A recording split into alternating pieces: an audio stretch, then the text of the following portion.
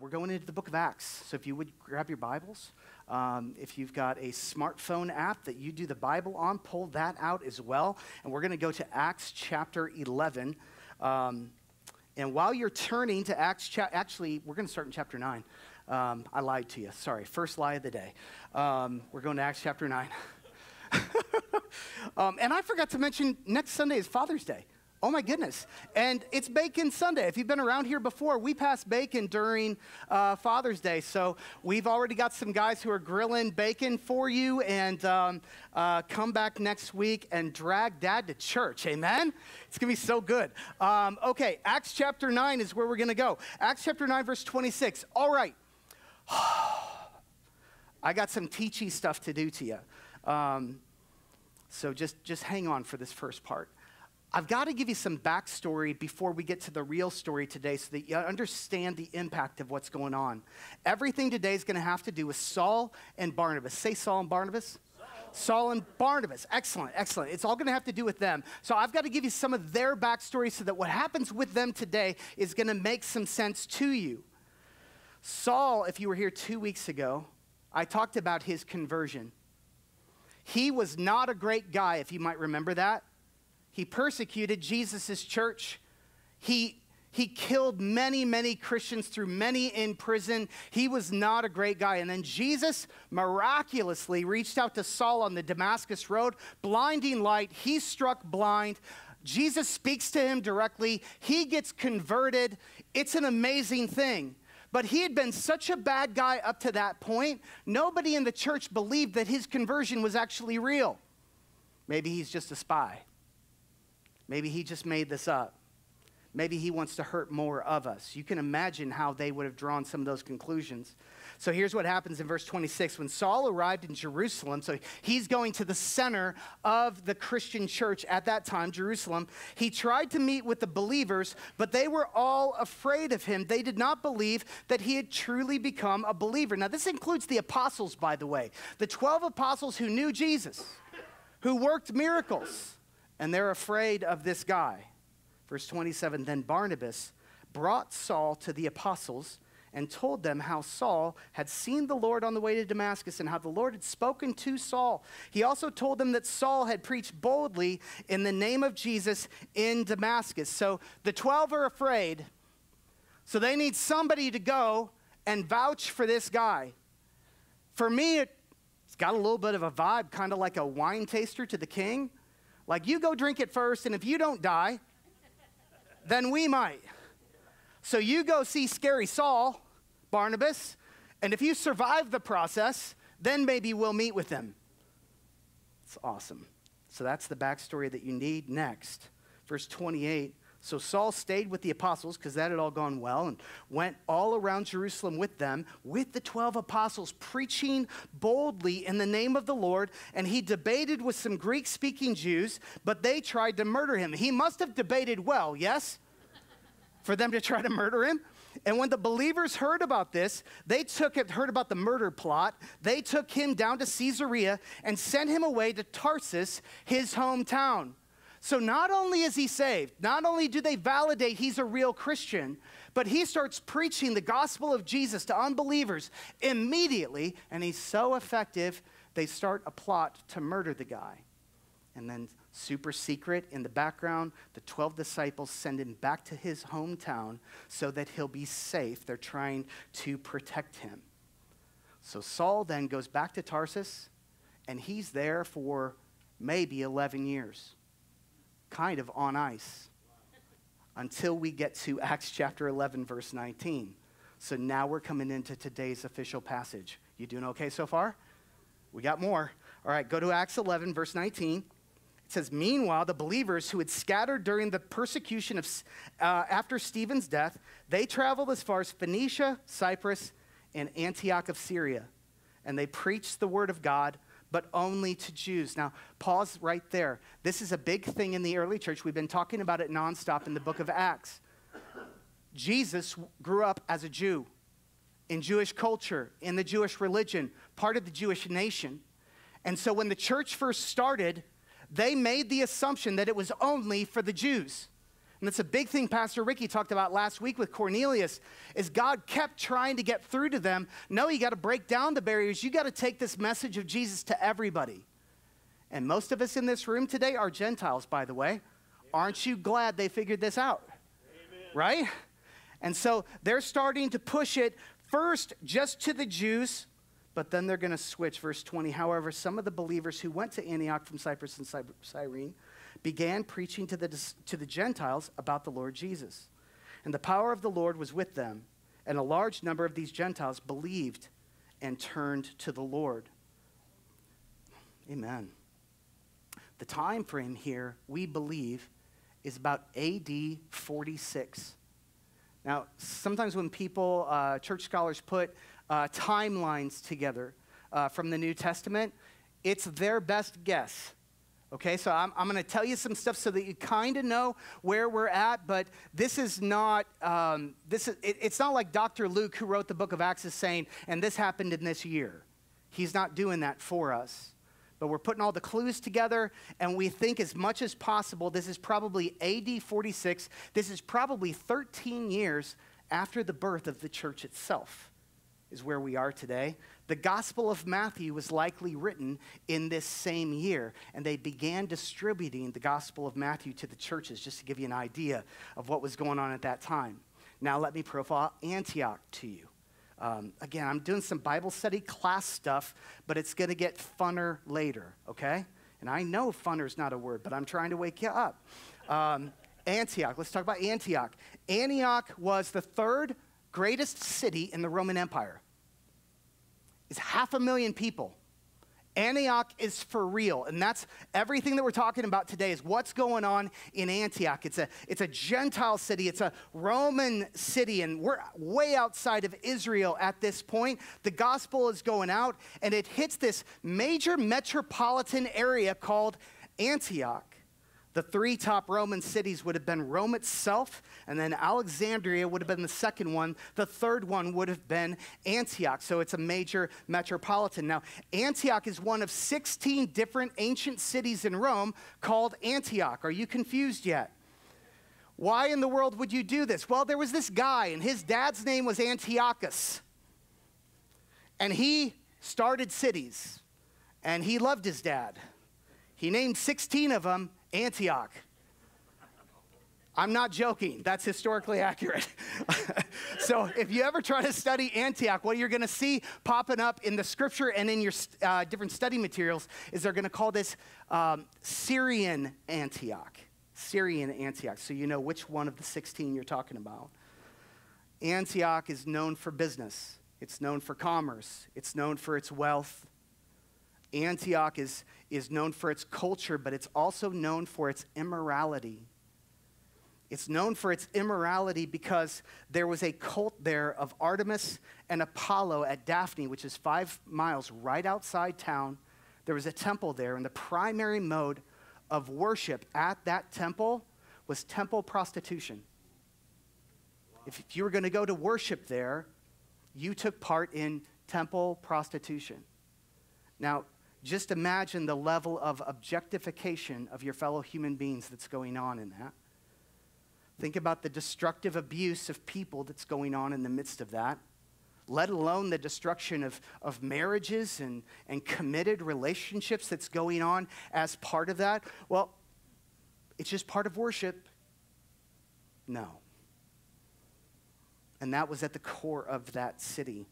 And so the gospel comes to Antioch. Verse 22 of chapter 11, when the church at Jerusalem heard what had happened in Antioch, they sent Barnabas to Antioch. When he arrived and saw this evidence of God's blessing there, he was filled with joy, and he encouraged the believers, the brand new believers, by the way, to stay true to the Lord. And Barnabas was a good man, full of the Holy Spirit and strong in faith, and many more were brought to the Lord through Barnabas. So they send Barnabas up to figure out what in the world's going on up there. And when he gets there, he sees this is a major spiritual revival happening. It's not a couple onesie-twosies finding Jesus. A bunch of people are finding Jesus. This is going like wildfire. And so Barnabas has to respond. Now I've got a map just to geek out even more on you. Have we got the map? There it is. Okay. See Jerusalem at the bottom? He travels to Antioch. These are little pieces that we can just read right over top of in the scripture and not realize what they mean. His travel to Jerusalem is him all the way up to Antioch up there in the north, is him leaving his home country entirely. It is a 300-mile journey on foot for Barnabas.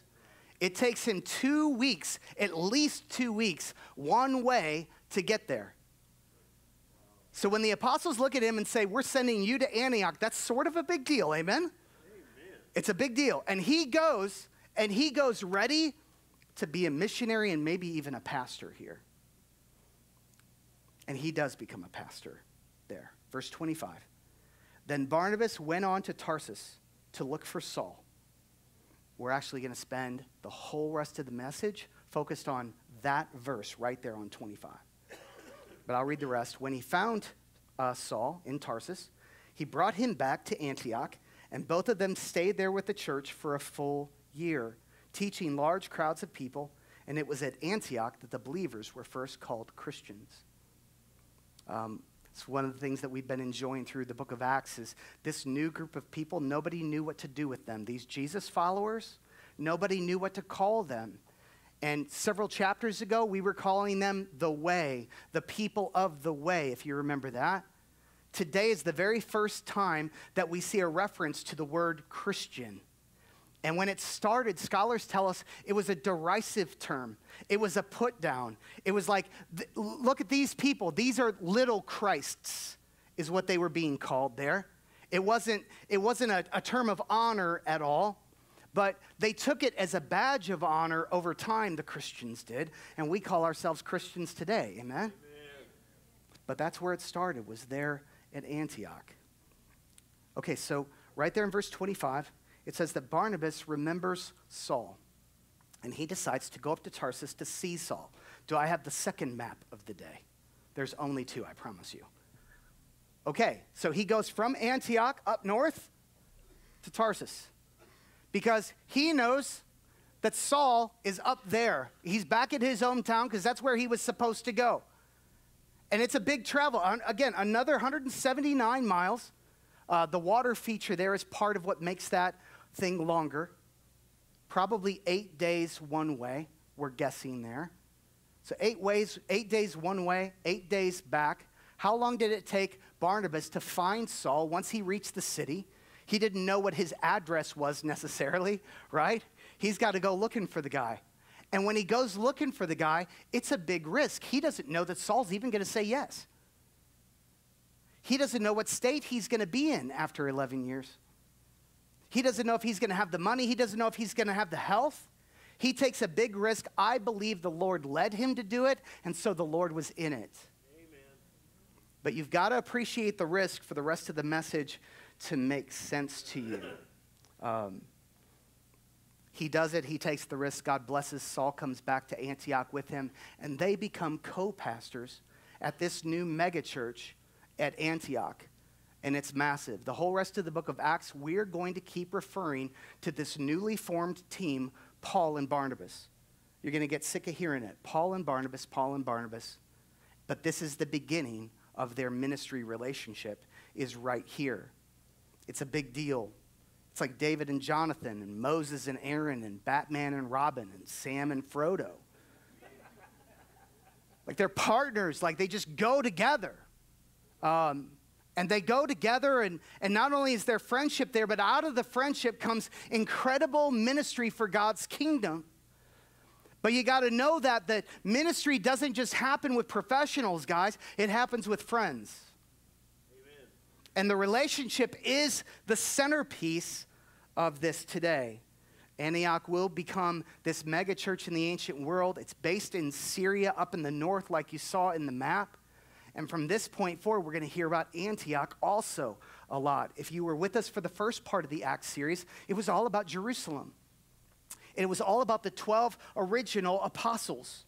But now it's going to be about Antioch sending missionaries into the ancient world. They will become the hub of the kingdom of God. It's going to be Antioch. But before we go any further with that, I just want to talk about what Barnabas has done here. Because that tiny little verse where it says that in the midst of this massive revival, in the midst of the beginning of a church plant, he stops and he decides to go get Saul. That's massive. So we're going to unpack it because there's three things that I believe Barnabas shows us in his action there. First off, Barnabas believed that two are better than me. Two are better than me alone. Barnabas bet on Saul. He took a risk. And Barnabas built Saul into a pastor. Gosh, the heart of a man like Barnabas. It's an amazing picture of what he did there. By investing in Saul, who became Paul, by saying, no, I'm not going to do this alone. I'm going to bring somebody else alongside. I'm going to mentor them, and I'm going to take a risk on them. By doing all of that, see, I think we would have gotten the Apostle Paul no matter what. I just don't think we would have gotten Pastor Paul without Barnabas. Because I think Barnabas invested his value system into him. Friendship is key to ministry. So here's a question. Why didn't Barnabas just do it himself? There he is in the middle of a revival. New church plant started. The apostles sent him.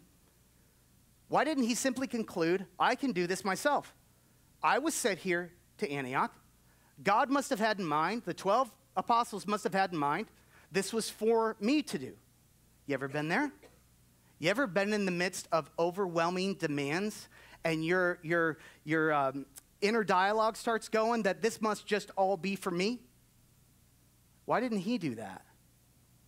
Maybe I'm called to walk this whole thing out alone. And you got to keep in mind, this particular church plant is unique because it's not like modern times.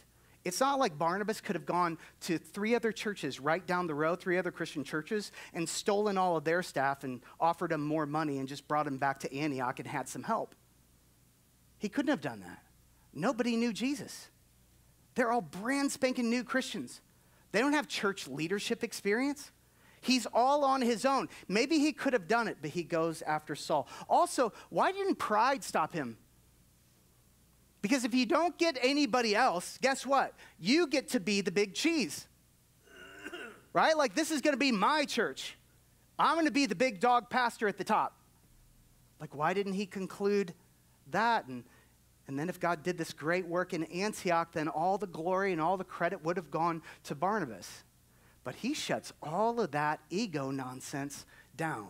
Amen. And he immediately stops and he goes to Antioch. Why?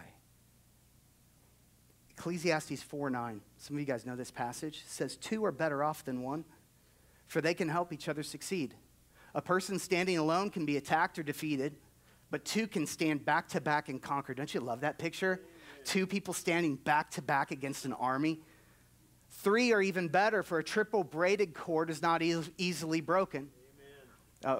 One of the ways that we describe this when we're talking about this passage in weddings sometimes is that husband and that wife comes together in marriage, and that third strand is God coming in and making that marriage as strong as it can possibly be. But there's power in more than me. Why? Because you're not enough. I am not enough on my own. Could you say that out loud? I am not enough on my own. It's a place of maturity and strength to be able to say that to yourself. I am not enough on my own. 2 are better than just me. One of the really curious things about Barnabas in the New Testament is he does a lot, and you're seeing this throughout the book of Acts. We don't have a single recorded sermon of Barnabas in all of the New Testament, not one. I've got all kinds of recorded sermons for Paul. I know tons about his style of preaching, but I got nothing for Barnabas. But I think Barnabas preached his loudest sermons through his actions. Amen. And I think this one is one of his loudest. That in the midst of a major move of God, he doesn't just set to work doing it all himself. He's like, I'll be back in a couple months. I'm going to Tarsus to find Saul. It says so much about him, and it says so much today about who we ought to be. And could you imagine that conversation? you're going to have to fill the pulpit for 2 months while I go, because I'm going to go get this helper. And how about you over there? You're going to run the nursery while I'm gone. You're going to run the sound system while I'm gone. You're going to run this while I'm gone. It's okay. I know you're all brand spanking new believers, and I don't even know if Saul's going to say yes, but I'm going. Do you see the magnitude of his decision? It's hard for us to wrap our heads around it. But he believed in Saul, and he believed in their friendship. It was a risk, though. When I say he bet on Saul, that's an important point. How did he know he was going to say yes? I've had people bet on me. Have people bet on you? Bob C., my old lead pastor, bet on me. He took me out to breakfast one day and said, Josh, I think you're supposed to be a pastor someday, and I think you need to start preparing your life, preparing your family in order to be able to make that decision. He told me that at Bob Evans' restaurant, and I remember exactly where I was sitting in the restaurant when he told me that, because it's that big of a conversation. I might have laughed at him when he said it. Just couldn't imagine it at the time. But not only did he do that, but then for 10 to 12 months, he discipled me and another group of guys. He walked us through how to study the scriptures. He walked us through how to pray, how to do ministry, how to share our testimony, how to memorize scripture. Like he absolutely backed up what he had said with all kinds of preparation and action. He developed me. He's the guy who eventually hired me out of my technology career into pastoral ministry. I stopped working as a coder on Friday, and I started as a pastor on a Monday. That's how my story went. Bob C. took a bet on me. And I remember as I came in and I started doing ministry, he had me preach my very first sermon. And the way he did it is he had me write it, and then he took me into the sanctuary on a Thursday, and I preached the sermon to an empty room except for him, and he was sat in the front seat, in the front row. And he laughed at all my jokes, and I didn't deserve it, any of it. And then he gave me feedback after the sermon was over. I mean, I preached the entire thing to just him. And once it was all done, he walked up to me and he's like, "You just preached the worst sermon of your life. Now it's over." It was a good line. But what a gift when you're starting out and you don't feel like you know what you're doing, for somebody to say, "I'm going to sit here and give you an hour of my time." I didn't preach for an hour, Matt, but it could have been. But anyway, he just sacrificed. He took a chance on me. Part of kingdom work is betting on people. Amen. And I say betting on people, and that might be tweaking some of you. But the reason I say betting on people is because I could have taken all that investment that Bob put into me, and I could have gone to another church and tried to make more money someplace else. I could have not transitioned well into ministry. All kinds of things could have gone wrong. Some of you guys sitting here, you've invested in people, and then that investment did not pay off. And so when I say it's a risk to invest in people, you know what I'm talking about. Yeah.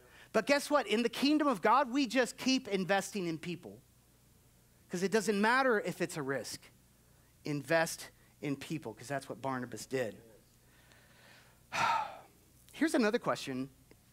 Why didn't Barnabas recruit from Jerusalem? So I imagine him there in Antioch. He knows he needs help. Let's say he's willing to admit the fact that he needs help.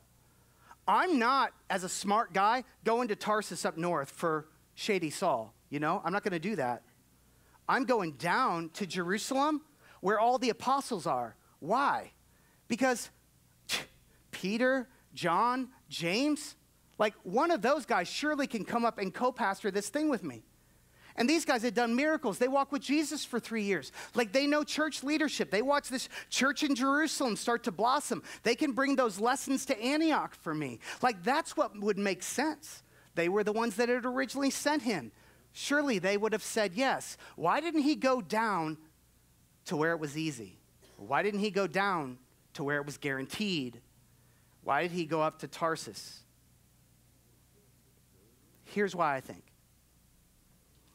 There's an illustration that a guy named Wayne Cordero, pastor in Hawaii, gave. And he said, imagine this. Imagine there's a forest, big forest full of healthy trees. And imagine right at the pathway going in the entrance of the forest, there's a big pile of wood furniture all piled up there. And one day, you need a wood chair. It's like, what are you going to do? Well, I know what we're all going to do. You're going to go to the pile of already finished furniture. You're going to grab yourself a wood chair, and that's it. The problem is, in the church of God, that's what we all often do. If you're an usher and you need more ushers, guess what you want to do? You want to go ask some people who've ushered before. You want to go to the experienced people inside the church who are likely going to say yes, already know how to do it. You know that they're not scary. And you're going to ask that person, what's the problem with the furniture pile? It's finite. You run out. You run out of people like that. And also you tend to wear down the same people in your church by doing that over and over and over again. What Barnabas just did is he went into the forest. That's what Tarsus is. He's like, I'm not going to the already trained people. I'm going to crazy Saul up here in Tarsus. And I'm going to pull him down, and we're going to develop, mentor, and train that guy. That's walking into the forest, getting a tree, and making your own chair. The kingdom of God needs people who will develop people. Amen. And it's the harder road. Like if you're on the parking team today, and you're like, we need more people on the parking team. Don't just leave that to your staff member. You go find more people for your parking team. Can I just be direct with you for a second? Because here's the thing. It's not just about getting people on the parking team. It's about people who aren't currently in the game of ministry and giving them fresh purpose. It's the fact that God has given you a circle of influence, even here at this church. People that you know, people that are just starting to love Jesus, just starting to attend Grace Fellowship. You go grab one of those people and say, you need to be on the team with me. And I'm going to make it okay. And all of a sudden, someone who did not have purpose has purpose now. Amen. Someone who didn't feel invited and wanted on one of our teams, all of a sudden they feel invited and they feel like someone who's wanted on one of our teams. You can change the whole kingdom of God one soul at a time. That's part of what we're called to do. Then the things start to play in your mind. But I can't ask that person on the parking team because they don't want to do it. I'll just be bothering them. Anybody else hear these voices? I'll just be bothering them. If they wanted to do it, they'd already be on there. I've seen them. I know that person. They're way too busy. Here's the thing. All that is lies. They are way too busy. But you being way too busy didn't stop you from following the purposes of God. So why should it stop them? And here's what you don't understand about people, is people want to follow the purpose of God in their life. And a lot of times we're ashamed or we're disappointed in ourselves that we haven't yet. Invite them in, show them how, give them the open door. One of the things Kobe Edwards, one of our elders, likes to say to me is, don't say no for people. Sometimes I'll start making a speech like, I can't do X because this person over here doesn't want to do X. And he's like, don't say no for people. Let them say no for themselves. You might be shocked. Enter into the conversation and see what happens. Build the kingdom of God. Barnabas did not say no for Saul. Barnabas did not go to the furniture pile. He went into the forest. So disciple people and sow your life into them. All right? Now, one more thing. I got one more thing. I think Barnabas has got one final lesson for us. And this is a bit of a right turn. I want to talk to you about your life and your family for just a minute. Are you overwhelmed? Are you overwhelmed with your life? Are you tired? Do you feel like you've got more than what you can handle? Sometimes things get so heavy, right? Some of you are swimming in toddlers and diapers and sippy cups and vomit. Some of you are caring for aging parents today. Some of you are overwhelmed with your job, your new job, your old job, the job that you're trying to get. the relationships that are messy at your job. Some of you are overwhelmed with your family relationships that don't seem to fix themselves as much as you've tried. Some of you are overwhelmed with mental health issues and depression or headaches or whatever kind of terminal pain that you're going through. Some of you are overwhelmed with diseases like cancer that have come into your life. Some of you are like, I would check all of those boxes or multiple of those boxes, and I'm just flat overwhelmed by it all. And there's days, right? Like there's days where you can feel like you can handle it all. Like this is the kind of life I can handle. I'm getting it done. But man, there's other days that come along and you just feel lost. Just feel lost. And it's right when you feel lost that a really well-meaning Christian comes along and says this zinger to you. Well, God won't give you more than you can handle.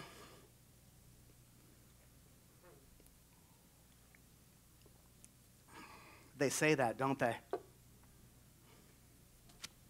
I'm going to show you in the next minute how that is not Scripture.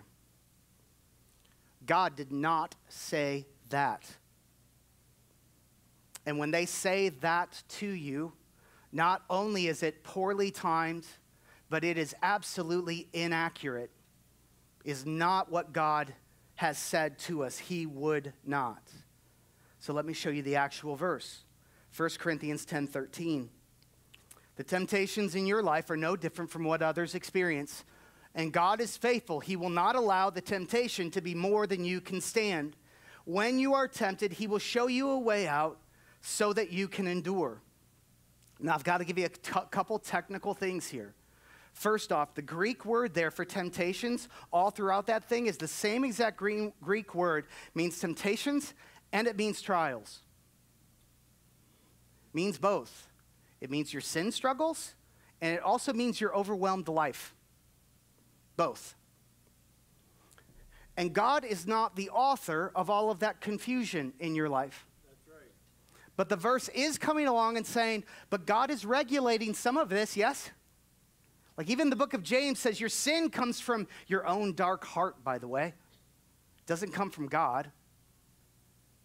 But God does regulate this stuff.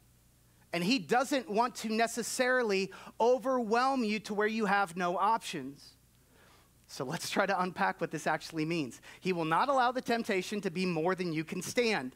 But what's funny is go on to the next phrase. When you are tempted, he will show you a way out so that you can endure. Okay, if the Christian was right who made that little bumper sticker theology statement to me, if it's all just God will never give you more than you can stand and they leave out the second part, what they're really saying to me is that God will never bring enough burden into your life that you can't handle on your own.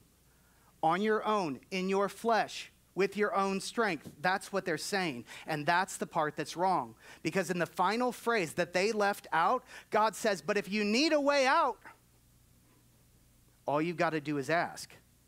I've got an escape hatch ready for you. Well, wait a second. Why would I need an escape hatch, God, if you're regulating and making sure I never get overwhelmed by life? Because you are getting overwhelmed by life. And he does allow you to get overwhelmed by life. Sometimes even intentionally. And this is going to mess with us. Why would God allow you intentionally to get overwhelmed? Here's why. Because we as a people, every single person in this room, we are too self-reliant. Amen. I can do it.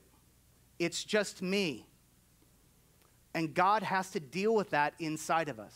Yes. And sometimes the only way he can deal with that inside of us is to lovingly, intentionally, and consistently overwhelm us with life so that we finally throw up our hands and we surrender. Amen. Say, God, you got to help me. God, I need help. This is too much. That's what the verse is saying. The verse is saying you get to the point of surrender, and that's mission accomplished for God. Yes. And when you do that, he's standing by saying, I was waiting for that prayer. Hallelujah. I was waiting for you to say that, because that's what I was really after, was this surrender and you letting go of your self-reliance. Okay, now we're going to tackle this thing as a team. Now do you see what Barnabas was doing? Barnabas is in the middle of a wonderful, explosive, yet overwhelming thing. And he says, I need help. Do you see the wisdom in him? Yes. Do you see what he's shouting to us 2,000 years later? Quit it with the self-reliance, folks. Yes. We need God, amen? Amen. I stole this illustration too. I steal most of my illustrations. Only the good ones, though, for you. But it's a guy in a rowboat, and it symbolizes your life, and you're in that rowboat, and you're on the ocean, and the waves are going, and the storm's going, and you're rowing. You're trying to get through it. You ever row and try to get through your life? And what happens when your career or your family or whatever starts just getting overwhelming? Guess what we all do?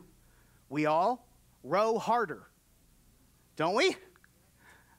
And here's the thing. Rowing harder and trying to solve problems and working hard, those are good things, by the way. I'm not trying to poo-poo that at all. Like, that's good stuff. We should want to do that. But there's some weird, like magic line in that rowing process as you're trying to deal with your overwhelming, heavy life. Whereas you're rowing and you're trying to fix it all and you can't, you cross this line where you start to get angry. You cross this line where you start to feel alone in your rowing. And you cross this line where not only am I angry and I'm alone, now I'm bitter. And if you're rowing through anger, loneliness, and bitterness right now, that's not good. To put it in 1 Corinthians terms, it's time to put up a sail. Amen. It's what Barnabas did. I can't do this. I'm going to need some help. He lets God come in and provide the wind. And it's the wind that was meant to keep him afloat, not more rowing. He could have done more rowing. So can you. But there's a place of surrender here. And I know it's complex and I know it's messy, because what I'm really asking you to do, just to get really practical here, is the next time it's too heavy and next time it's too overwhelming, you actually pray the prayer and say, God, you got to show me the way out of this thing. And his answer may change from situation to situation, trial to trial. He may give you an answer that you didn't have before. He may tell you to go after a person you'd never gone after before. Who knows what God is going to do? It's specific to your situation. What's important is that you surrender. That's you putting up the sail. Would you guys stand up? We're going to pray.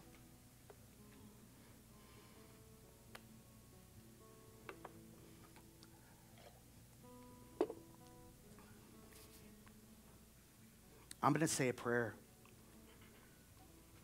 But here's what I really want. Because there's just too many of us in the room today that are overwhelmed for real. And this was just you. What we were talking about here at the end is just you. And you need to say this prayer before you leave today. We're going to have prayer teams in the back. They're over there by the prayer chapel. Go see one of them. Share your situation. Be real about it. Really surrender to God today before you leave. If you can't pray with one of them, you need time alone, go into the prayer chapel. Sit on one of the pews in there. It's beautiful. It's quiet. Have your time. Have your space. But have your moment with God. Let's pray. Jesus, I pray that you would give us a courage today to do the business that we need to do today with you, God. And Lord, I pray for healing all across this room. I pray, Lord, that as we give up our self-reliance, that, Lord, you would come in with a plan. You would come in with your word. You would come in with your power. And God, lead us on a whole new path. We can do it with you, Lord. Thank you, Jesus. In Christ's name.